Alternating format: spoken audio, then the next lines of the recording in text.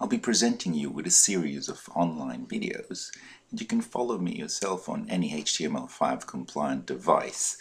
You can just go to the Soundcraft website under the UI24 and click on software demos. I'm using a larger screen here, so I'll be clicking on the tablet. The first thing I'm going to do is I'm going to go to the settings page and I'm going to turn off my meters. That's under disable LED meters right now, just so it's a bit more clear on the screen. Let's go through the channel strip. By click holding on the tab, your name tab, you'll have the different things here like channel presets, renaming channels, copy settings of a channel, assign and unassign to subgroups and VCAs, stereo linking, resetting a channel, assign me. Assign me is used for the more me function. As you can see here, I'm already assigned to VCA 1 and subgroup 1. We'll go through that in a minute.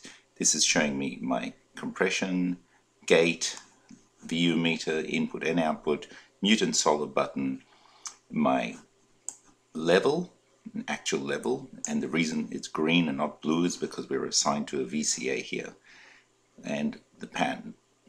If we go through the actual gain section, we have the gain level here from -6 to 57 dB, got high Z, delay, and this can be done in milliseconds, meters, feet or samples. We'll just change that to 0 right now. That's your input delay and your phase reverse. Double clicking here puts you to 0 dB. You can also click and hold, and then that you can actually enter any amount you like in there.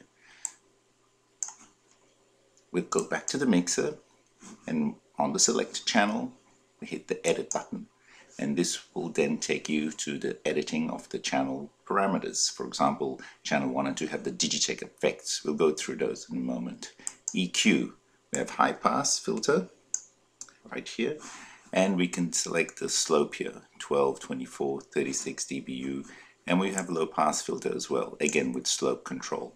We then have 4-band parametric EQ, and the actual parameters for them appear on the right hand side of the screen that you can adjust as well. We have the RTA, we have a de-esser, which is quite easy to use. You just select you can see on the RTA where an S is happening, and you can grab it and then just bring it down a little bit more.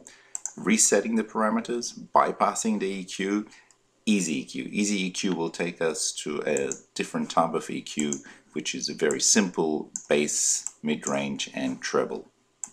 And then phase reverse for the EQ itself here. We then go to the gate function, and on the gate we have now the added depth control, which is actually the amount of audio coming in before the gate starts happening, so you can get a much smoother opening gate, and the threshold control, as well as an attack, hold and release controls right here. On the compression, we have the threshold and the ratio here. We can adjust the attack and release, and the makeup gain if you need more gain than that. Here we can have a look that it shows us the gate opening and also the actual depth control right here. We have hard and soft knee, put smoother compression if you want to enter into it. Effect send, we have 4 effects processors. Anything with a small chink on the top right hand side, that means that the touch and hold, you can hold that down and you can change parameters. There are quite a few buttons on the UI interface that have this functionality where it's a touch and hold, and it'll all be indicated by this little chink on top there.